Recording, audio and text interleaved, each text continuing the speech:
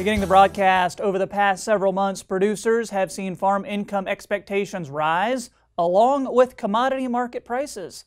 Back in March, the UNL Bureau of Business Research report projected Nebraska farm income for 2021 to be just over $5.7 billion. UNL Extension Ag Policy Specialist Brad Lubben says there's lots to understand when it comes to farm income, safety net programs, and potential changes in ag policy. Market Journal's Bill Dodd has the story. Looking back over the last few years of data, Nebraska farm income has rebounded from a low of $2.2 billion in 2017 to more than $5.5 billion in 2020. Likewise, 2021 is projected to be a solid year in terms of farm income.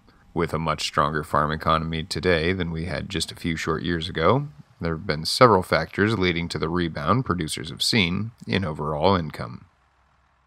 You know, in the last 2 years, 2020 and our projections here for 2021, we have seen, in spite of numerous shocks, we have seen strong demand growth, particularly in late 2020, that have helped bring up 2020's projections at the end of the year and certainly have started us down the path for a very strong 2021.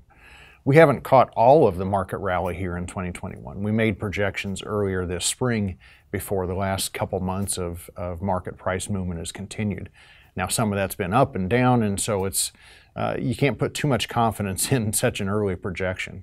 But clearly there's much more market strength right now with the recovery from COVID and with a little bit of a stronger trade scenario than we saw during sort of the depths of trade conflict in 2017 and 2018 and 2019. We simply are in a much stronger market situation than we were just a few years ago. With all the shocks seen in the agricultural markets over the last few years, including trade conflict and COVID shutdowns, it's a welcome sight to see projected farm incomes be on the upswing. However, one factor that has played a large role in rebounding income is the assistance of ad hoc safety net payments. Well, that's a very important caveat to this rosy farm income projection. Yes, farm income's rebounded from around 2 to nearly 6 billion here over the last couple years, in spite of the shocks that we saw, particularly the COVID shock here throughout 2020 and early 21. But we survived that shock in large measure because of ad hoc assistance. More than $2 billion or nearly $2 billion in Nebraska of ad hoc assistance payments in 2020. Some continuation of those payments here in 2021. We have seen ad hoc payments first for trade support in the midst of ongoing trade conflict, then for COVID relief. We have seen ad hoc payments become a very substantial part of the bottom line. When considering the sustainability of these ad hoc payments, it would be prudent to expect many of these safety net programs to taper off in the near future, as market prices have been on a positive trajectory as of late. Now, we saw dramatic price recovery in the marketplace since really late summer of 2020, but those payments were already scheduled, and so we saw substantial ad hoc payments even as we saw rebounding market opportunities. Come 2021, we see substantial growth in market opportunities.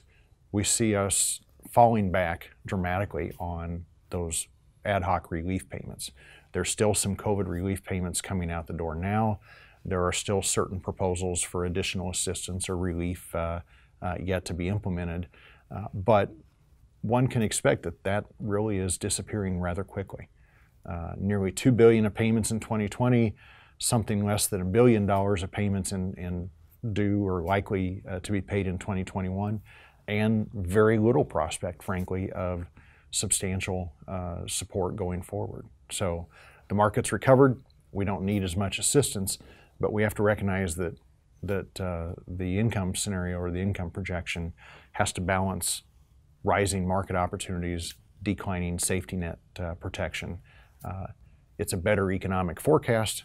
It's also a little more it's certainly more market oriented and therefore a little more risky. With the likely possibility of ad hoc payments significantly decreasing in the near future, Producers should be prepared to manage their operations for improved market prospects, as management decisions will likely be dictated more by market factors than policy decisions. But it's also critical for producers to make sound risk management decisions.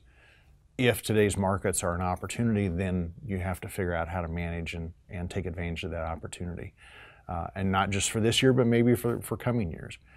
Right now, it's also balancing those improved prospects in the marketplace with declining support from the government. So cash flow, even with stronger prices, cash flow may look a little bit different this year because government payments may not be coming in, and that higher priced grain may still be in the bin at the end of the year.